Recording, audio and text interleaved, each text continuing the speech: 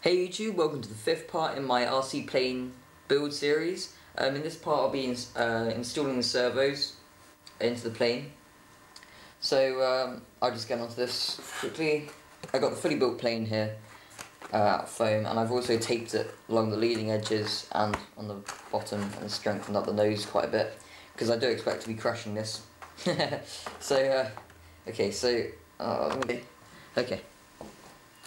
So basically this plane is 3-channel, so I might upgrade it to 4-channel eventually with rudder, but you know, whatever. So you got a servo down there, and oh hang on, the servos are in little bags at the moment from where I got them. You got a servo on the other side, the other aileron, and then you got one final servo down at the back here for the elevator. So it's just 3 servos. I've got a force. First of all, what I'm going to do is I'm gonna get a marker and just mark out where these are going to go, and then I'll cut them out, and then we'll go from there.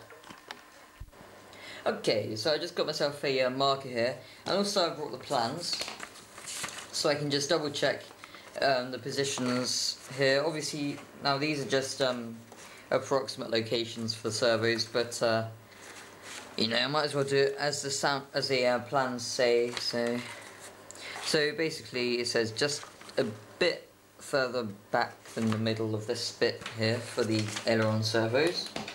So what I'm going to do is get the servo.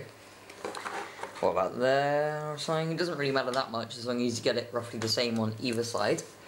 So I'm just going to draw a line around. Hold on a sec. You see that? Yeah, you can see that. I'm just going to draw a line around here on the foam.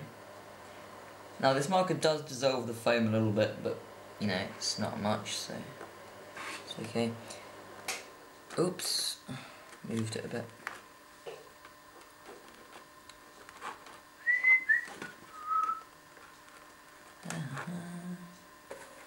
There we go. Now I'm just going to cut this one out, just to make sure everything's okay, and then I'm going to mark out the others. So now, to cut it out, I would use a hot wire, because that would be much easier, but because I don't have one, instead I'm going to just use a really sharp scalpel.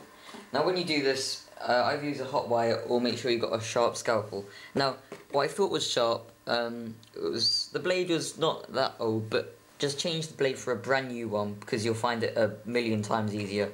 So what I'm going to do is I'm going to cut slightly inside the line, because it's better smaller than big, and also I want it to be a really good fit. So I'm going to cut about 1 millimetre inside the line, millimetre to 2 millimetres.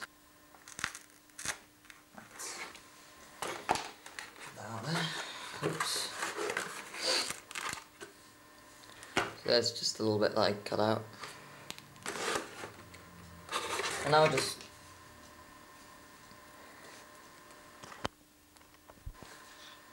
I'm just going to try and fit it in here and see how good the fit is, and adjust it accordingly. Oops, let's put the wire through there first. And okay, so the height is good. Actually, it's a bit big, but you know, I'll hot glue that in, whatever. Just not or something. It probably would be perfect, but I have to get the wire through there as well, so yeah, whatever.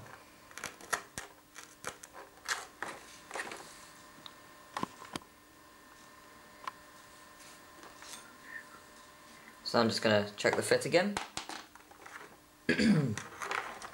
Make sure also, whenever you're using a scalpel, use a mat or something.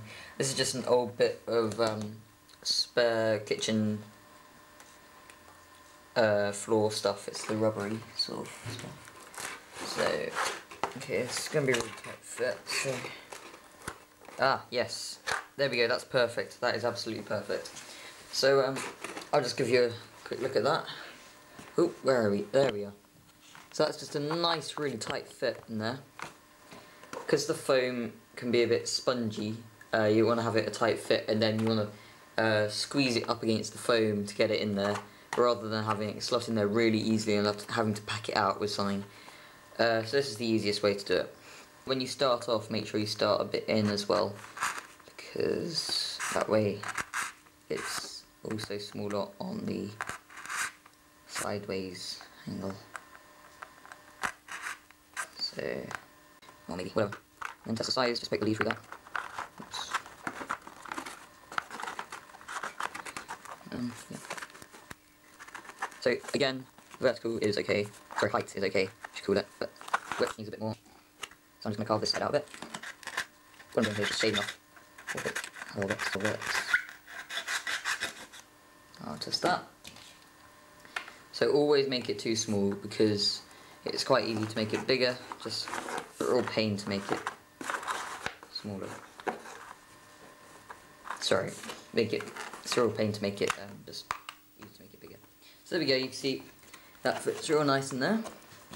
Really nice and strong, so then I can just hop through them. Whoops. That's the wrong way around. Make sure you have your servos right around. It probably doesn't actually affect anything, but just to make it neater. So, whatever.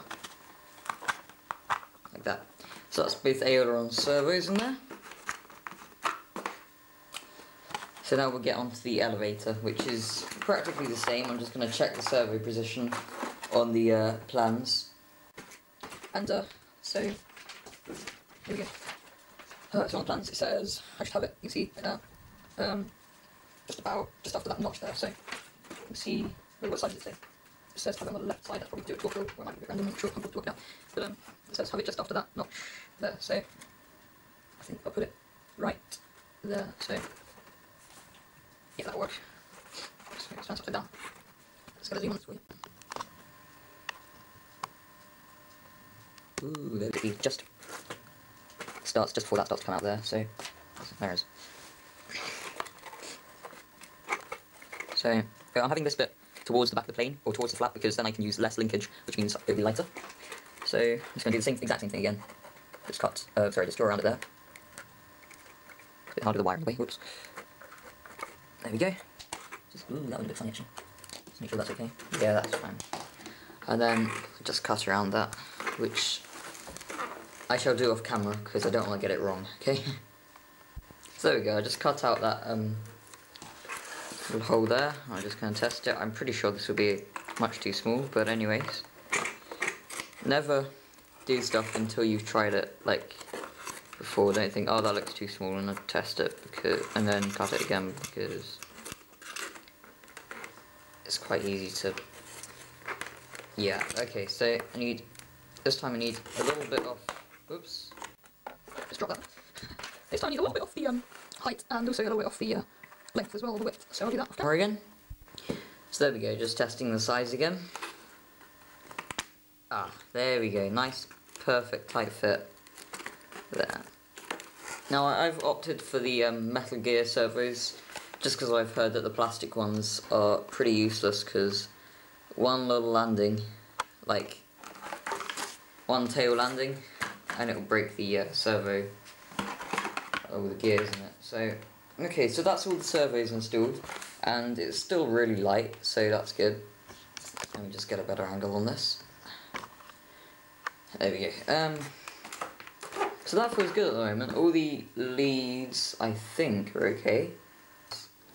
Because they're mirrored, the actions will also be mirrored, so when they're both turning the same way, one flap will be going up, one will be going down. So I will figure that all out, and that's fine. Thanks for watching, and I should have the next part of this series up pretty soon, actually, because I'll get onto making the linkages tomorrow. All I'm going to do is get some really stiff wire and some cocktail sticks or shish kebab skewers, and do that. I mean, I could use carbon spars, but they're a bit expensive, and I'm doing this to a really short budget.